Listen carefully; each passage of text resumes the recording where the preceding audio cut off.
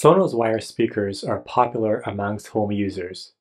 However, enterprise Wi-Fi systems are not designed for these, so usually the default settings do not work with them.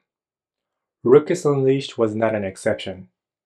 At the end, I was able to configure my Sonos system on Ruckus Unleashed either wired or wireless setup, but finding the right information from internet took me a while. Even then, I wasn't sure if I really had to go through all the processes.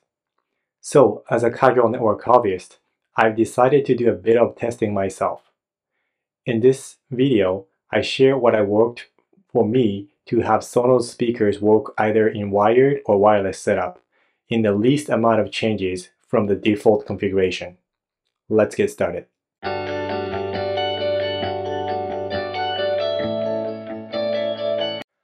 I currently have following Sonos speakers set up.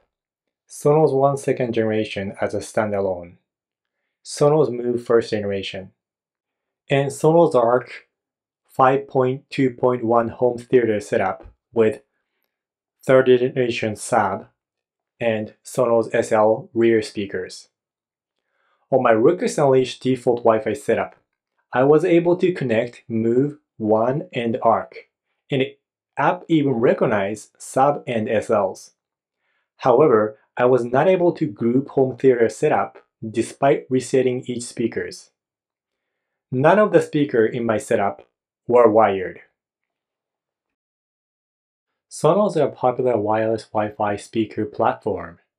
There are two types of setup for Sonos speakers, wired and wireless.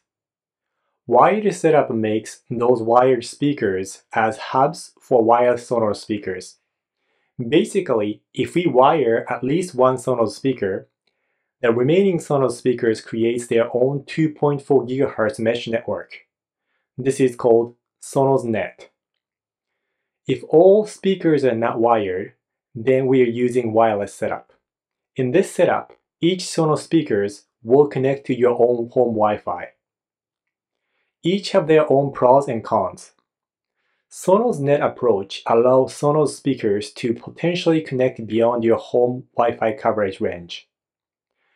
They can also improve Sonos speakers' stability and reliability as they are on their own Wi-Fi network, so they don't have to wait a turn for other Wi-Fi devices. However, it's important to note that SonosNet is not an interference-free magical wireless network. They are just their own 2.4 GHz Wi-Fi network. So this essentially creates the same negative effect as neighbor having 2.4 GHz Wi-Fi interference in your home network. Since it's within your house, the effect may be even more significant.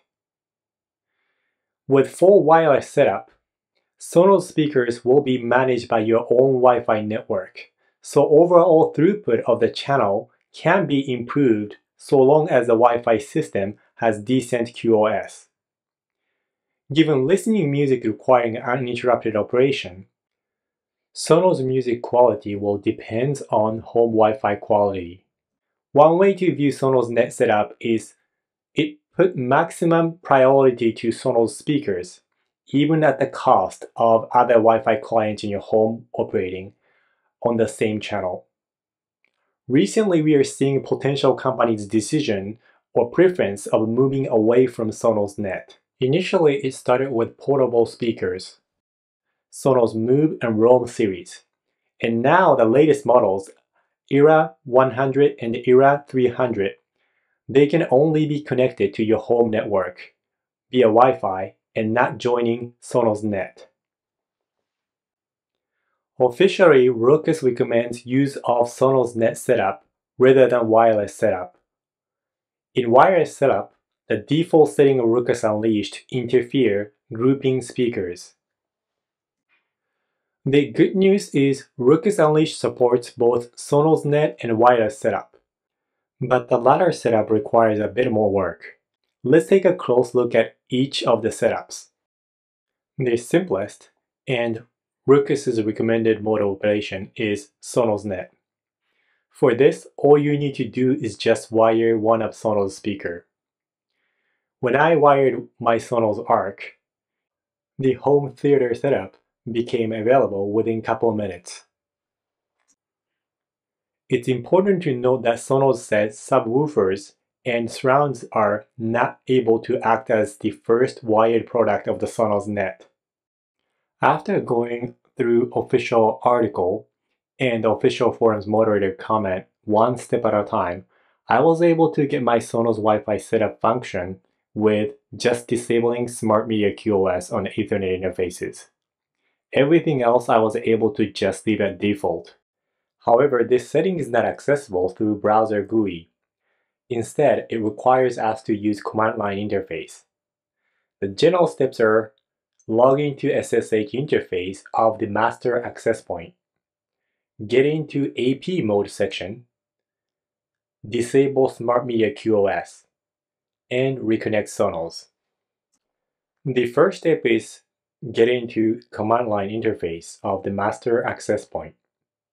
Open command line tool of your choice from one of your computer that is wired to the same network as master access point. I use Mac, so this is simply from terminal. Rukus Unleashed uses RSA authentication method of SSH, so you need to put in an extra argument SSH command, otherwise you will get an error and won't even get prompted to enter login information. When prompted, enter user ID and password. These are the same as what you use to log into browser admin page.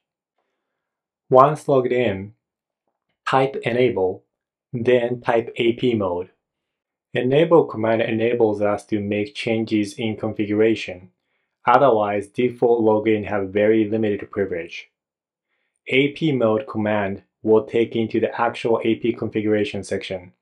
The only pair of commands that I actually changed on Rukus AP default setting is disabling Smart Media QoS on both Ethernet interfaces using the following command.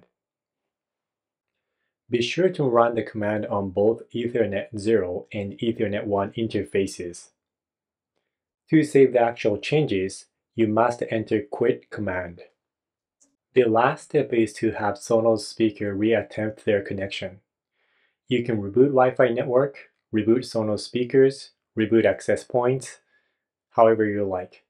In my case, the fastest for me was just plug in Sonos Arc to Ethernet cable and make it to SonosNet system, then unplug it, which triggers these speakers to try joining Wi-Fi network.